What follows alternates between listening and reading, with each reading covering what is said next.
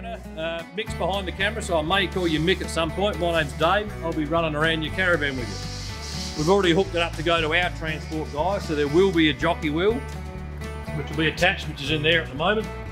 I'm guessing you guys have probably had a van before. Your DO35 for pin, I'll show you where we've got that. Make sure you take your handbrake off. You've got a breakaway system. If this pin pulls out, your brakes will activate on full and your tail lights will come on. Hook it up like we've done here, so if something catastrophic happens on your car, your van will stop on the road. Where you'll probably use it is if you haven't put your handbrake on, you take it off your car and it goes to roll away. That's when you yank it out and your van will stop.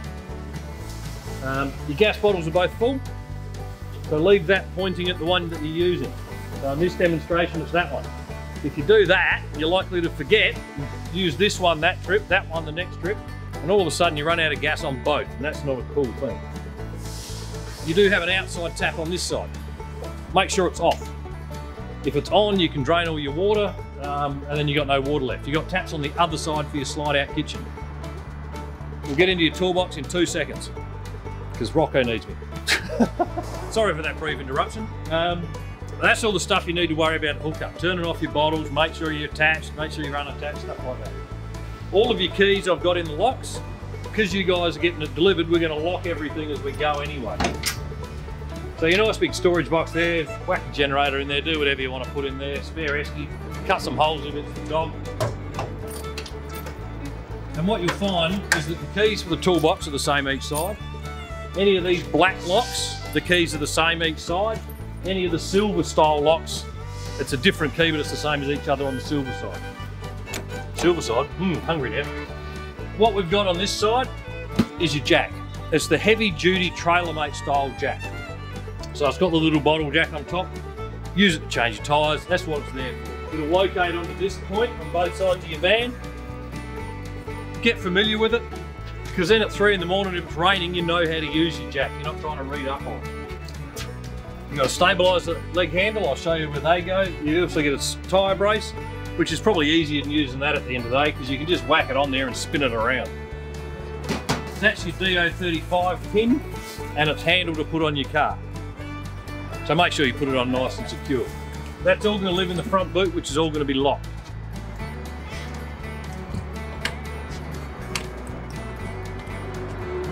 Easy peasy, no problem to get in.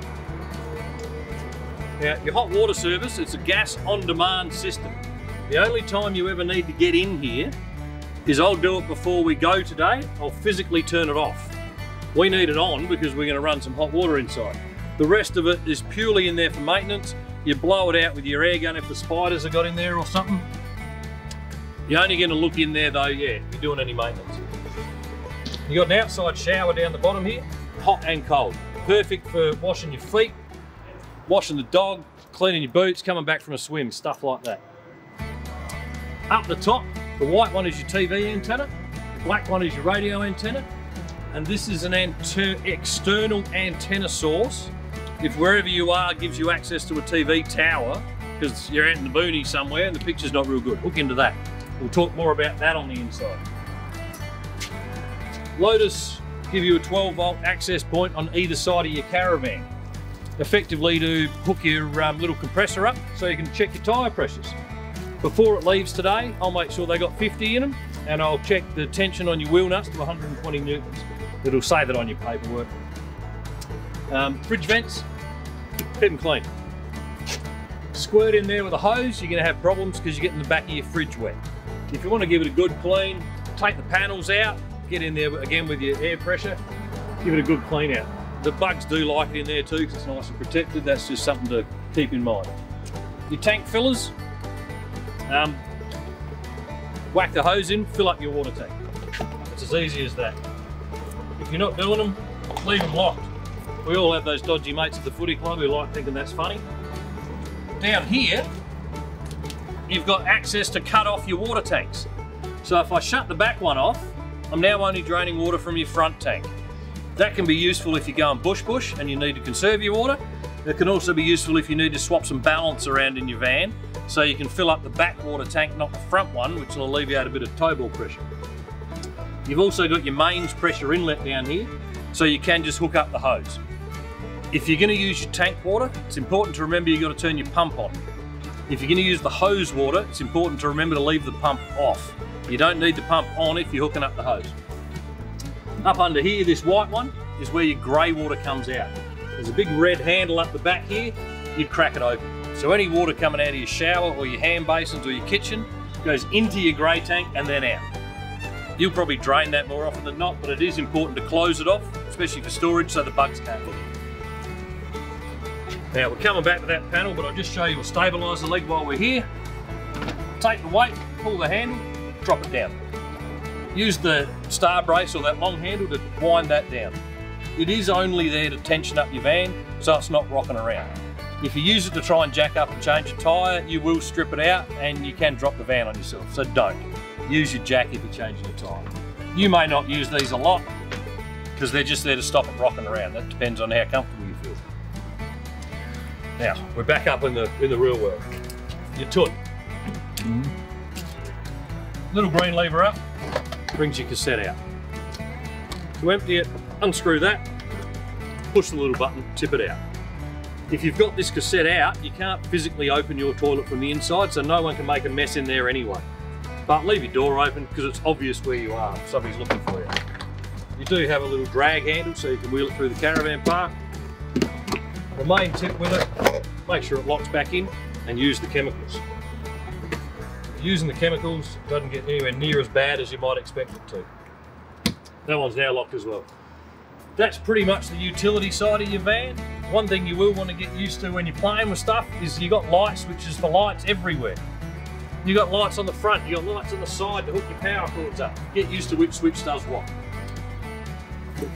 Oh, shiny. Jerry can holders, do not put petrol in them. The cops don't like you having petrol on the back in case somebody runs into you. You got a big light on the back here as well. Again, get familiar with which switch does which, and your spare tyre is a mag, so make sure you lock it on there. You can get the firewood basket that bolts into the back. They've already got the spacings in it, so you can order that direct from Lotus if you want. And then you've got a firewood tray on the back. Around this side's all the entertaining side. So you've got your drop-down table with a little whiskey light. Really good to set up your collection on there.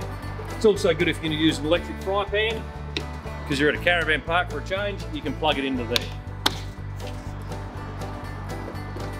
If you're trying to bring the TV out, you don't need to bring it. You've got all the accesses here. You can put your swing arm straight into that. You got your 12 volt source, and you got your antenna feed and the stereo feeds out of your stereo.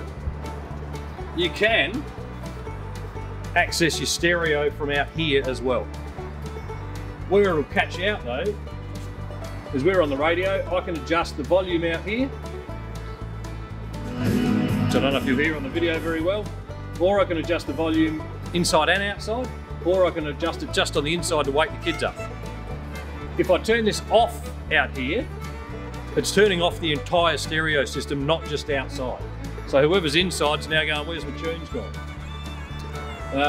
You do have 12 volt access, so you can charge your phone out here as well.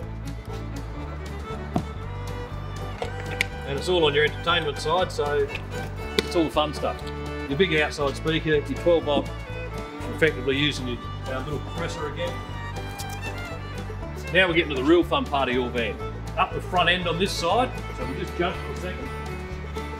You got your cold and hot tap for your pull-out kitchen. Of course, you can use that as your normal taps if you want to. You've got your bike rack up top, and we've got your fridge. Now, way down the back, which you probably can't see, is where it plugs in on an Anderson plug. So that's running off the back. I haven't got it on because I haven't got any beer to put in there effectively, but it's a Waco fridge. Instructions are inside for it. Knock yourselves out. We'll turn him off so we don't want him to be on for travel.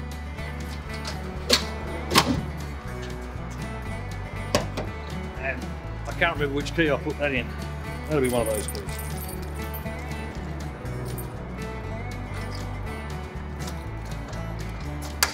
So that's now locked up so the transport people can't get into your fridge. Up under here is a gas outlet, so you can access your gas without having to access the gas bottles. Up in here is the fun stuff. you get your whippy kitchen. So that'll be in like that for travel. Put them out. Nice and shiny. Underneath here, which I won't get you to come down and see, is your gas hose that just clicks out. Because of gas rules in South Australia, we've got to make it fit your bottom, not your bayonet. You can change that on your end. You got your water hoses. They pull out on these too. So you just screw that into the end of this and then onto your taps up there, and you got hot and cold water on the outside. So you probably use the outside kitchen more than the inside at the end of the day. Make sure they're cold before you shut them down, because they do get really hot really fast.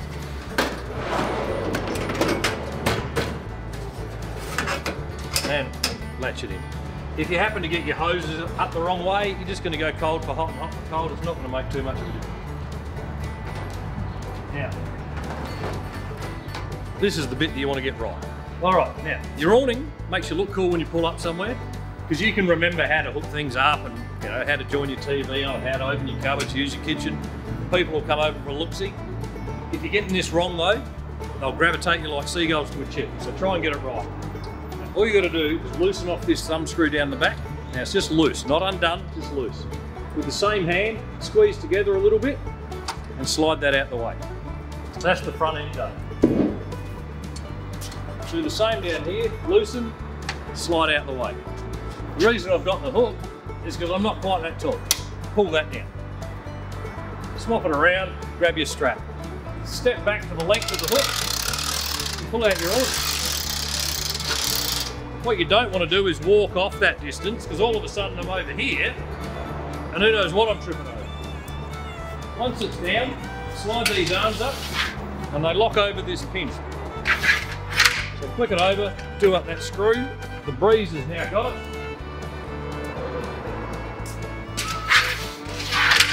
Lock it in. If the breeze happens to come up now, your awning's not going anywhere. The handle's got the locking pin in it. So just crack the handle, free hand above, slide it out to whatever height you like. Do the same on this end. And once you're up, if that's a little bit loose, just loosen the screw, pull it down a bit, and tighten it up again. Wrap this strap up around the end, so it's out of the way. If you guys are getting walls made up, the canvas walls will slide in there, or shade cloth, and it slides in from that end. Shade walls will just hang off of these, so measure them to fit. And canvas ones, they'll put a anti-flat bar in it and potentially a curved rafter across the middle, so you can build yourself a canvas roof. Part of that would be a skirt that goes across here, which is not a bad idea to stop the breeze coming under. If you needed to, you can stand your legs up. It's just a matter of pushing that in, pulling it out and stand it up, because then you can peg it in. If it's going to be windy though, leave it connected to that. If it's going to be real windy, put it away. Now, putting it away is pretty easy. Make sure your strap's got access. Loosen that off. Bring it down. Now, you can do it by yourself, but if there's two of you can, do it together. Loosen him off, bring it down. Now, push that button with your finger rather than pull it. Push it. Slide that all the way down, and if it's already breezy, you're leaning on this and looking around the world. Just stops it flapping around like that. Whoever's down this end's got a little bit more to do. Same thing, loosen, push, slide. Make sure you know where your strap is. They'll tell you to put it in the middle, and that's great, but it's a bit hard to do, let's be honest. We're here to make our lives easy. Bring it in about 1 metre from the end, stand on it with your left foot. A little bit of tension. When I lean over now, I can push that switch, and there's no pressure on it, and I know where the strap is to wind up. And up you go. If I've forgotten to grab my hook, I've got to climb up in a tyre or something, which is never that cool. Once it's up, lock it in, do it up. Lock it in, do it up. Put your hook away, don't leave it lying around anywhere, because then you haven't got a hook. Now what I'll probably do before we drive off today is I'll just put a couple of cable ties around that, because it's going all the way up to the territory. We don't want it coming loose. Normal travel, wouldn't worry about it.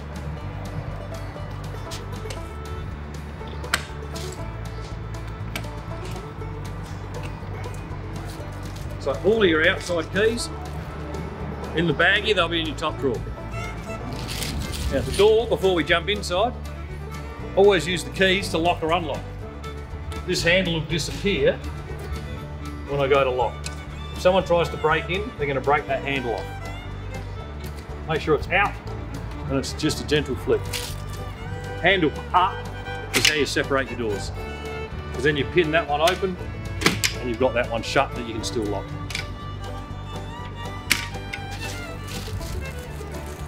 Now we can jump inside, Vicky. Trainer. All right, we're inside your van now. It's going to be a lot less noisy from the knuckleheads walking past. And this is some of the important stuff. But of course, people can't see what happens in here, so if you forget something, it's not that bad. The big white switch turns off all of your 12-volt power inside, except for your fridge. The brown ones, or black, or whatever colour that actually is, turns on your lights around the place. So have a good play with them and work out which light's doing which light, because there's no particular rhyme or reason to it. This box here is where the rest of the brains of the operation happens.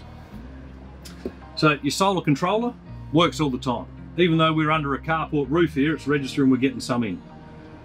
Your water tank monitors, fresh water, we've filled it up. Adelaide water though, and your grey tank, it's empty. Keep an eye on it, especially if you're free camping, so you can still have water.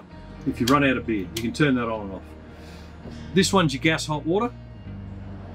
These are your 12-volt fuses. If something overheats, it'll pop it out. And then you just push it in and work out what's not working. You've got 3 switches down here. Aircon, obviously isolates your air conditioner to be off.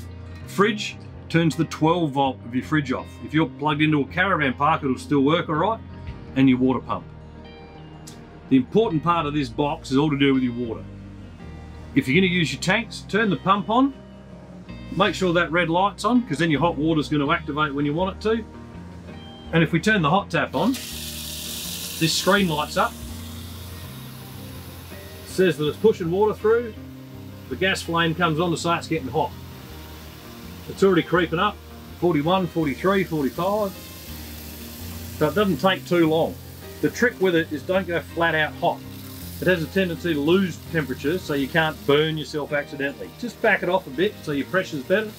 Pressure's a little bit lower, you'd hardly notice it, and it starts creeping up again. It's an on-demand system, so you can use as much as you like. You just got to be wary of the water that you're using or not using. If you're hooking up to the mains, leave that pump off. But when you run the tap, you'll notice you're still getting water. If you've got the pump on, you're trying to draw water from both things, the pump won't like it, it'll start freaking itself out, so leave that off. We'll leave it on for now, and as you can tell, your hot water's now shut down. If we turn that little switch off outside, which we will, the red light won't be on. So you're not going to get any hot water. You'll still get water coming out, but nothing else. Now, your fridge, it's a nice big fridge. You can hear it coming along in there.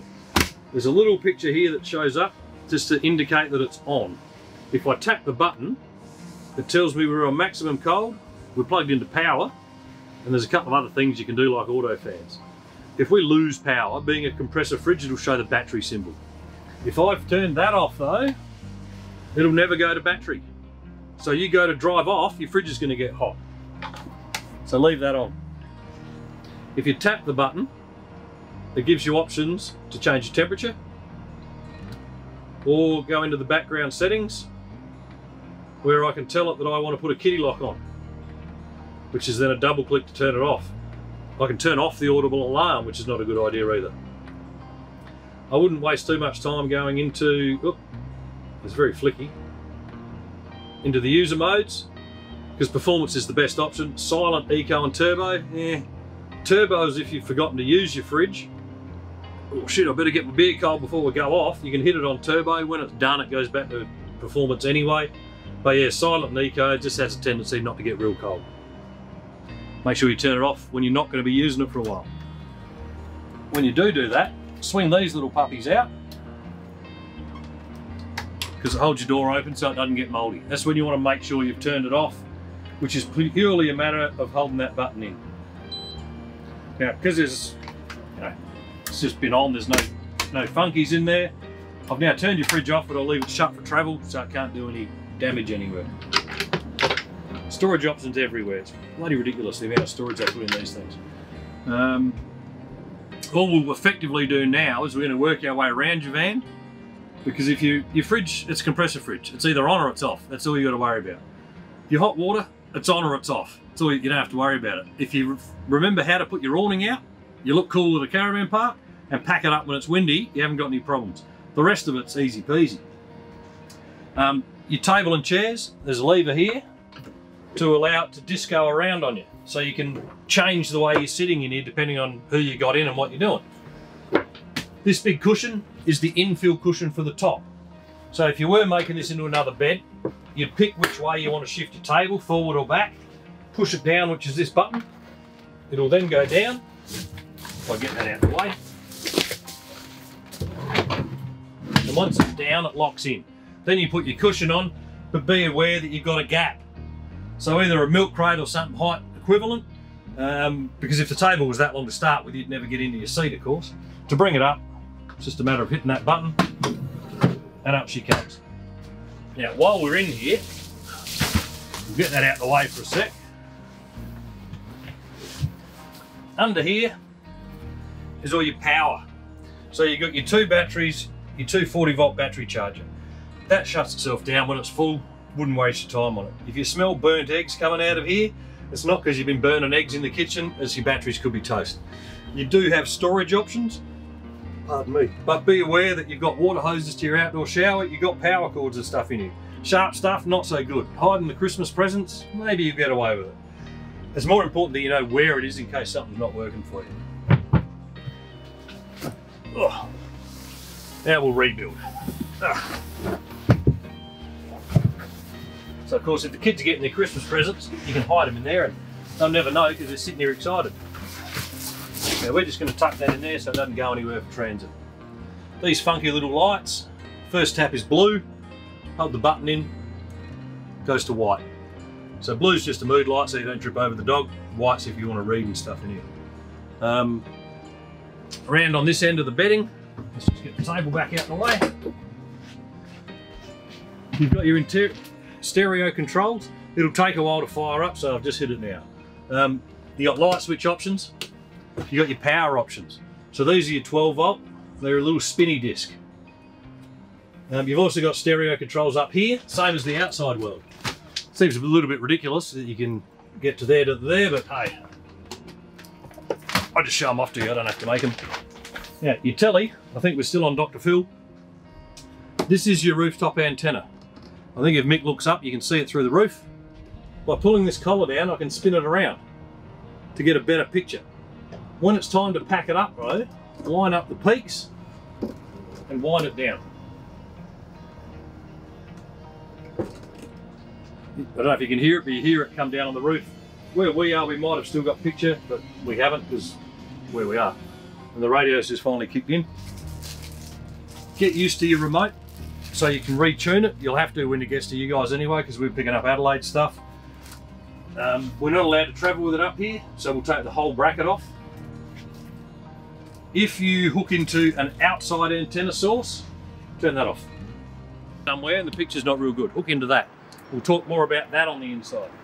Because then you can just leave your antenna where it is and it'll pick up the tower rather than your digital rooftop antenna. Now, that's going in the top drawer where your keys are. Where I'll take your TV off in a minute, I'll put it in the box in this cupboard so you know where it is when you're looking for it.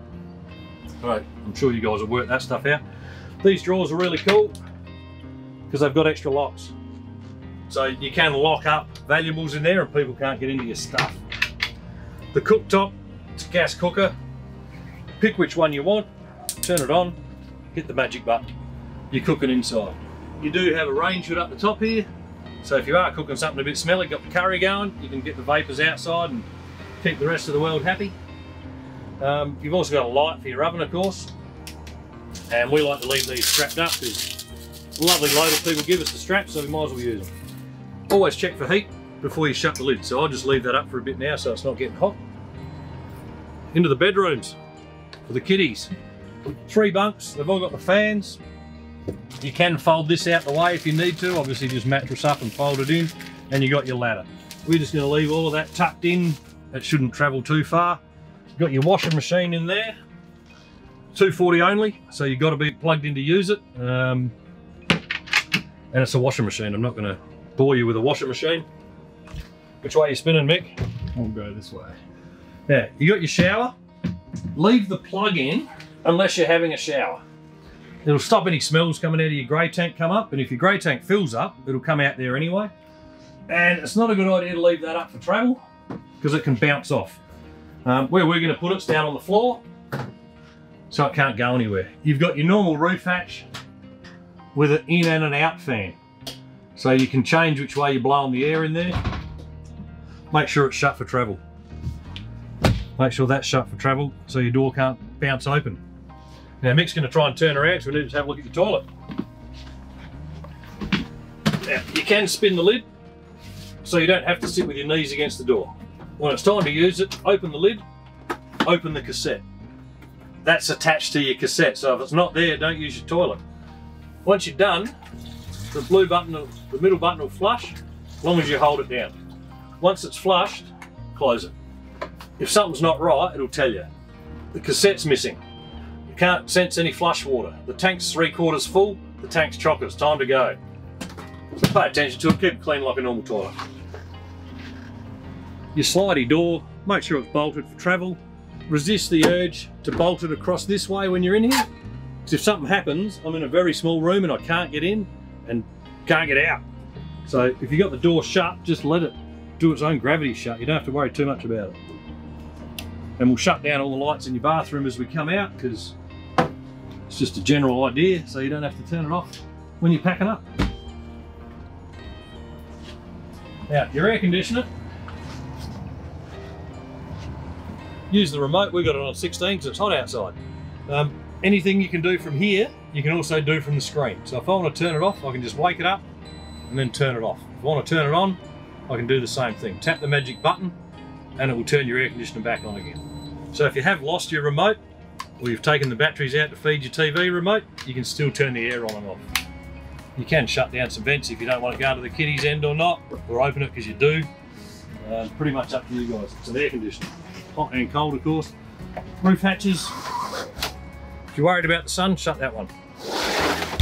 If you travel with the fly screen, it'll have a tendency to build up a sag. To open it, flick these latches, pull the handle down, push up. Really useful if you pull up somewhere it's hot, crack your roof hatch, all the hot air goes out. You can still shut then your night blind or your fly screen, keep the bugs away.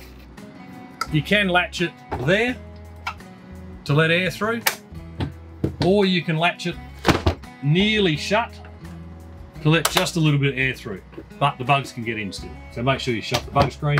For travel, shut it, shut it, shut it. More lights than you know what to do with. You guys, I'll leave that shut for transport.